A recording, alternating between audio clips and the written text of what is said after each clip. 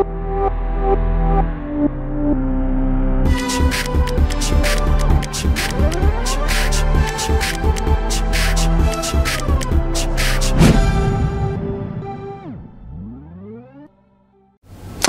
friends! So new video, and it's time to work on flaps assembly. So basically everything except flaps for the wings have been completed, right? Except of course the bottom schemes of the wings, and except of course the fuel tanks. But at least everything is ready for pre-closure inspection, for Canadian MDRA pre-closure inspection. And now today I'm going to be starting to work towards my flaps assembly. It's going to take me some time. Once my flaps are completed, I'm planning to schedule my pre-closure assembly inspection. The reason for that is I just want to, before start my fuselage kit, which will arrive next year, I would like to finish up with tail cone, finish up with wings. So I would like to cover everything, just to put it aside and to make sure it's all done. Exceptionally in the wings, I will not be covering the bottom skins until probably airplane is ready to fly. Why? Not ready to fly, but at that point when everything else is done. Why? Because I still have to figure about the autopilot servo, I have to still figure out about pitot, what I'm going to be using for that. There are some things which are still should be accessible in the wings, so I don't want to deal with the bottom skins for now. Except that, yeah, now the turn of the flaps to be assembled, and I'm going to continue on that. And on another note, now it's a time around since 1 year of my project has been started. So basically about a year ago, in the very first days of November, I started my build project, and my tail cone progress was kind of slow. It took me, if I'm not mistaken, over 6 months, over half a year to finish it, while wings are moving, well, significantly faster, and I'm happy about that. And if we talk about the things I regret, if we talk about something I regret, I would say that I regret I have not started this build way earlier. I mean, if I started that build 3 years ago, I would probably now be flying my RV-10. So that's the only regret I have. Aside of that, I'm really happy. I'm working on that. I'm building that. It's really cool. It's a whole different world for me, and I really love what I'm doing. All right, let's watch my flaps assembly.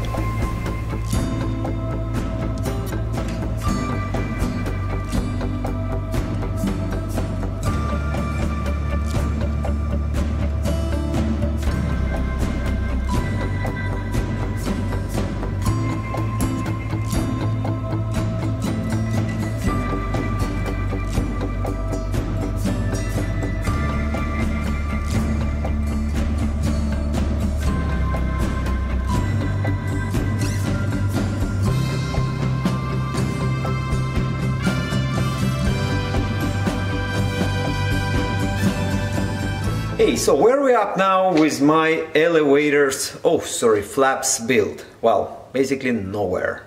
I got a problem.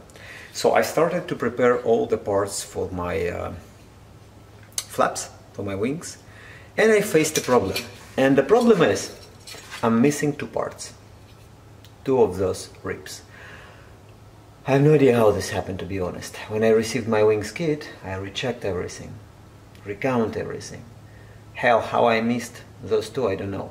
So basically, according to my shipping packing list, I must have 11 of each. 11 of 2005 right and 11 of 2005 left. That's a part number of it, right?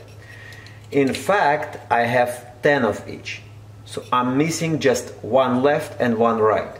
So technically, I can build 1 flap, no issues. But I still need 2 of those parts to finish a 2nd flap. Well, that won't stop me from building a flap, I mean from preparing everything to build a flap, because I have all other parts, right, so I can work on everything else. But I need those 2 parts, and those 2 parts I need basically to order from Vans. Because I'm in Canada and Vans obviously is in the United States, shipping is, well, it is expensive. and not only the shipping, but also the fact that it will take some time. And I decided that I may need something else to order from Vans, just because, well, what's the point? Those two parts, the weight is, I don't know, like 20 grams, and I still will pay about 80 or 90 Canadian dollars just to ship it, or even 100 Canadian dollars just to get it here. I have no other options. We're in Canada. That's a part of the game. So I decided to get back to my elevators. You remember? Maybe not remember. I'll remind you. I'll show you right now. The first problem with my elevator, if you don't remember, it's on the second elevator, is a crack. So I got basically like a long crack right here on the second elevator because I bended those tabs improperly first time. So like long crack on the second elevator, which is not good. But that's technically easily repairable. I don't need to replace a skin. I just need basically to install inside piece of aluminum, right, and just rivet it with the flush heads rivets on both sides. It's gonna work. It's fine. What the biggest issue for me is, I don't know if you can see it, but let me try to show you. I have a hum here. So basically right here I have a hum like that. And that hum is, well, it's noticeable. It is noticeable. Like that's a flat. I go flat. Now I go like that, and again flat. And that hum actually came from my second stupid mistake. Because the other elevator I already completely disassembled. By the way, it took me about 4 hours to disassemble it completely. I removed this part from my second elevator, and this is the rear spar. This rear spar, those two tabs, they have an angle, and that angle, if I'm not mistaken, is, so as you can see right here, it says 96 degrees. So this rear spar supposed to have 96 degrees for each tab in respect to the bottom, to the spar, right? And that angle has to be rechecked, because that angle may change when you actually do a dimpling of your rear spar. And to be honest, I don't understand why we do machine counter thinking of some holes, like 29 holes, while all other holes are get dimpled. I know that there is that piano type hinge here, but I rather prefer to to make all holes rather dimpled. I mean, I prefer to make them machine counter think rather dimpled. Anyway, after you complete your dimpling of holes, you must ensure that this angle has not changed, that you still have those 96 degrees. And I didn't check that. Imagine how stupid I was. Oh my goodness. And what's happened? Well, obviously I got a hum here. Like, it is a hum, because obviously that this part is no more, it's like 90 degrees, 91 degrees here. I tried to measure. So that's my second problem. Because of that, I have to remove this spar from inside and actually get it fixed. So I have to completely fix this spar to check it, to change the angle. That's a problem, and I don't know if I could live with that problem or not. Probably not, because that's an elevator, right? So we want everything to be smooth. And my third problem, finally, if you remember, is my tank sealant, which I used here on trailing edge, and I was stupid enough not to mix it properly. So I basically got a consistency of the glue, which was sitting for like months, still haven't set. And even now, when I was opening my first elevator, so even after a couple of months, that tank sealant, it was still wet.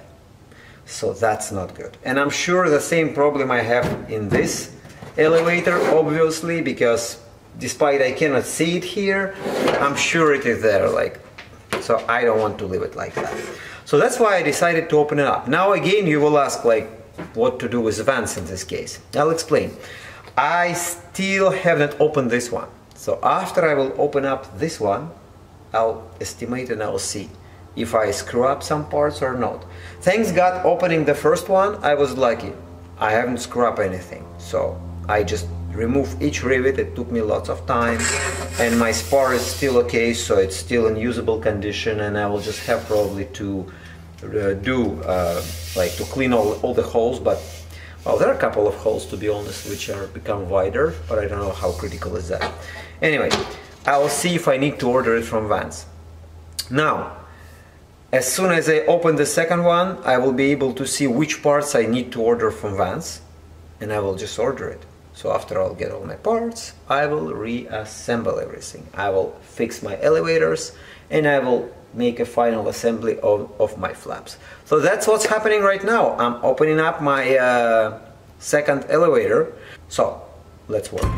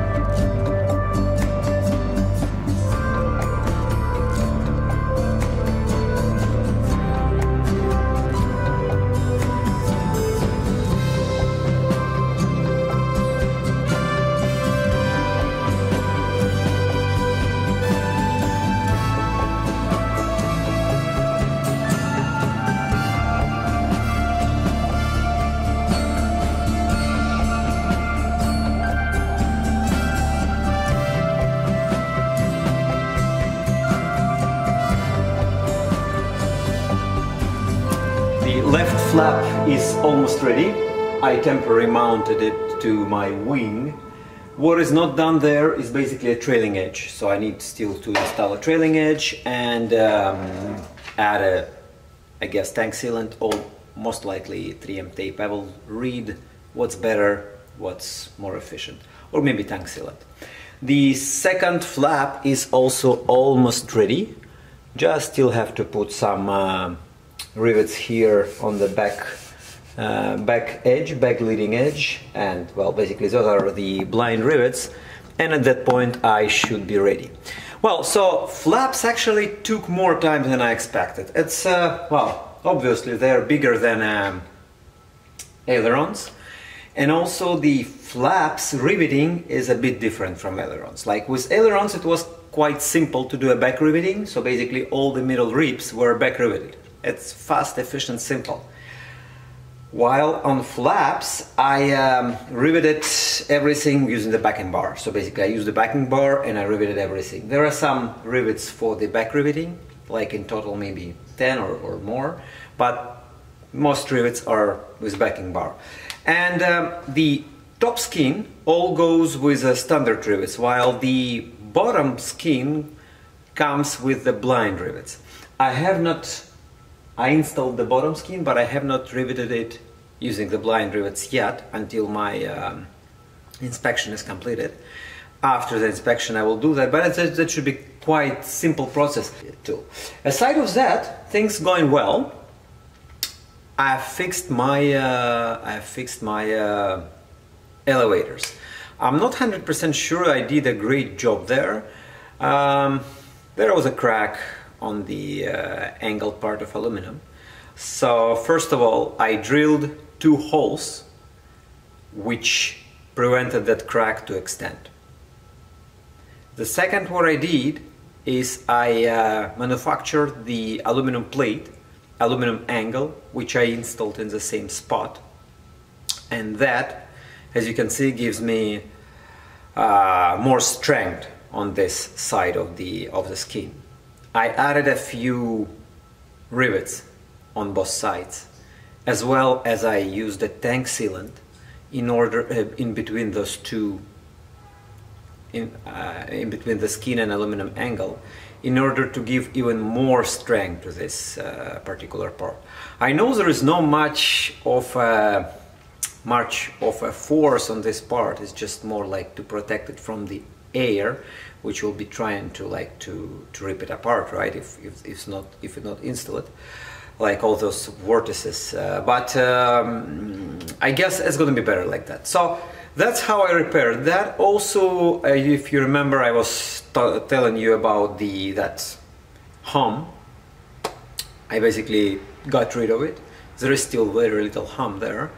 I hope it's okay. But during removing of the part, disassembling and unriveting of whole elevators, both elevators, I kind of damaged a couple of holes. Damaged, well, means those holes are no longer round. So what I did, I drilled bigger holes and I went with one size bigger rivets for those holes. I hope it's okay, but the last word will be after inspector to say. If not, I may have to rebuild it, which I'm ready for, because I know that that was my initial mistake. All that tank sealant and elevators is very important, super important part, because lots of force on elevators. So if inspector says it's not acceptable practice, it's not good, it's not solid rock, I'll just probably order some parts, including skins, and I'll just rebuild everything, just rebuild the elevators. I have no choice, but I rather do that rather than after that I experience some issues. That is so far. I'm finishing up on my flaps, and after that, that's basically it.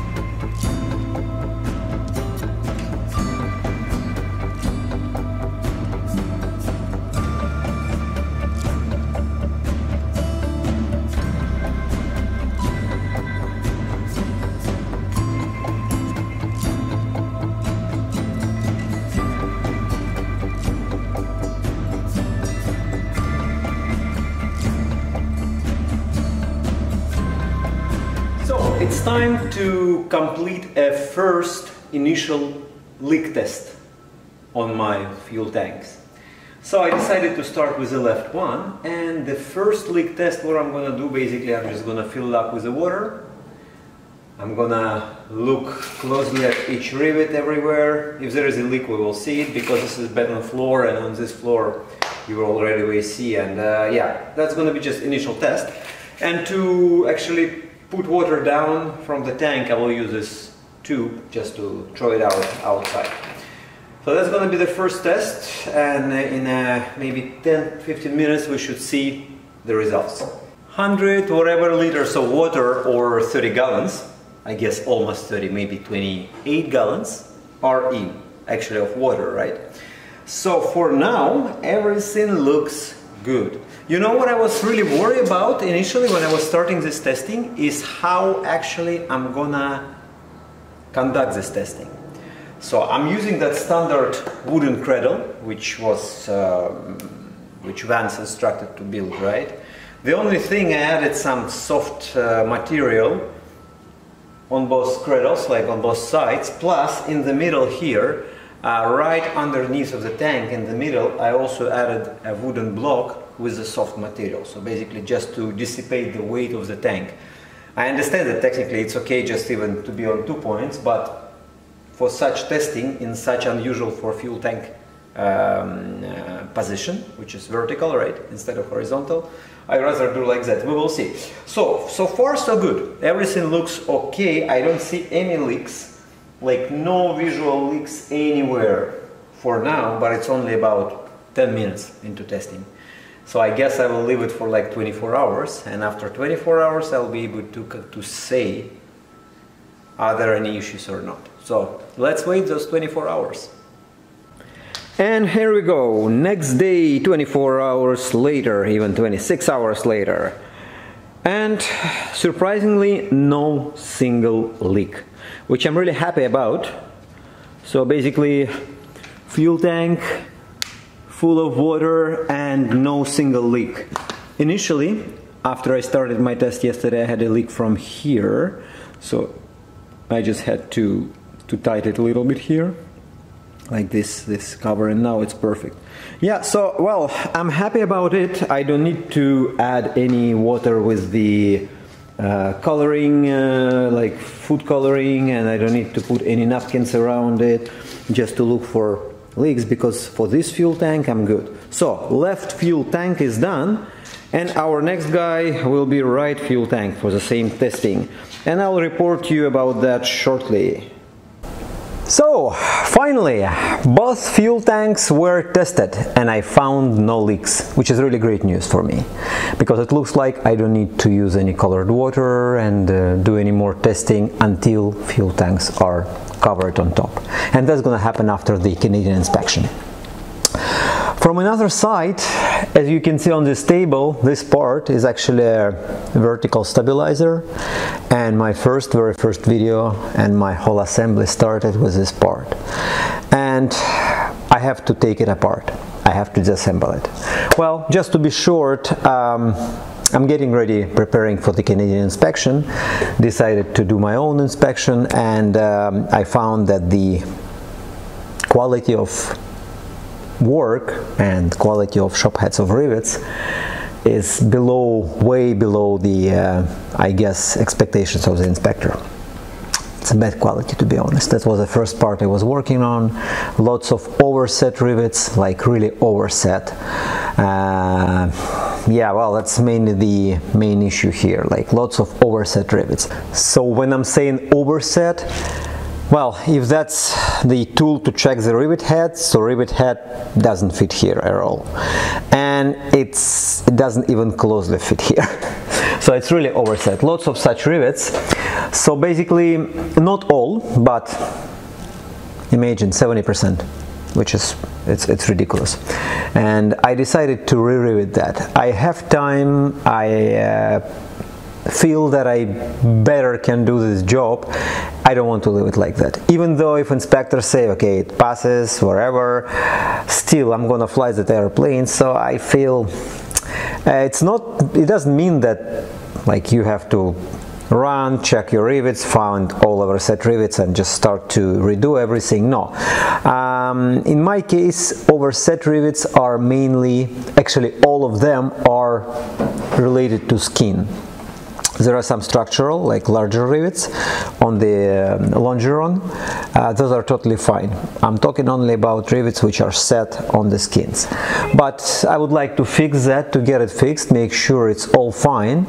And after that I'm going to be inspecting my elevators, I'm going to be inspecting my horizontal stab and all the parts one by one before inspector even comes, and probably I'll have to replace some rivets there, but in this particular part I have lots of bad rivets, so I really want to fix it. Aside of that, this is the end of this video. My wings are, well, kind of ready for inspection. My fuel tanks are tested and ready for inspection. I will get some other parts fixed slowly one by one, and hopefully that in the next video, hopefully by the time I already have my inspection done, and I will share with you my thoughts and results of the inspection. For now, thank you for watching and have a good one. Bye.